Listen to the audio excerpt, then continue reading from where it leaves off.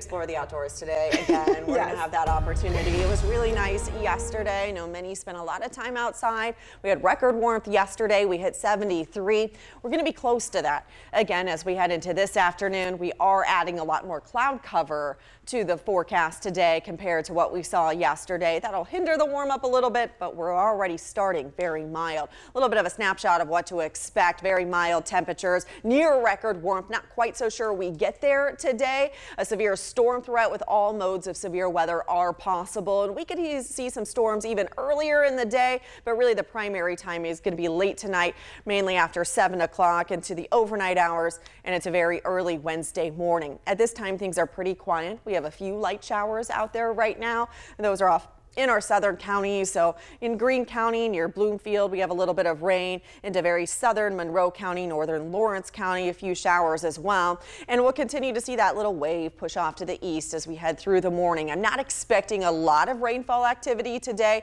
Again, until we get into the overnight hours, that's when it's going to really ramp up. But really at any point throughout the day, we could have a couple of pop-up showers, maybe a couple of thunderstorms. So go ahead and grab the umbrella as you're heading on out. 62 is where we are in Indy now.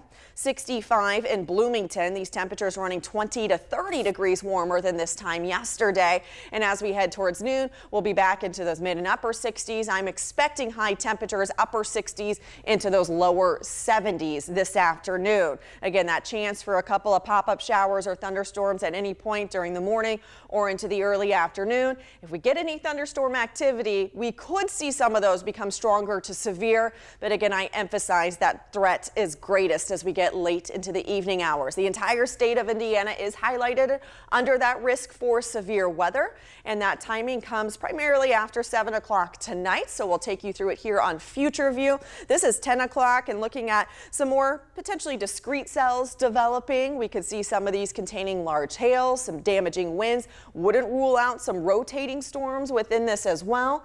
And then into the early morning hours as we get closer to 4 a.m., the cold front is starting to come on through. So right out ahead of that, we'll start to squeeze out that last little bit of moisture and that potential for some of those stronger storms. At this point, temperatures will start to plummet very, very quickly. Tomorrow, temperatures will fall rapidly into the 30s, and with any lingering moisture, we could see that bit of a changeover to a few snow showers as we head into Wednesday morning as well. I'm not expecting much as far as accumulation, and not everybody will see it, but there is a chance that some could see some flurries and again some light snow showers on Wednesday. High of 72 today.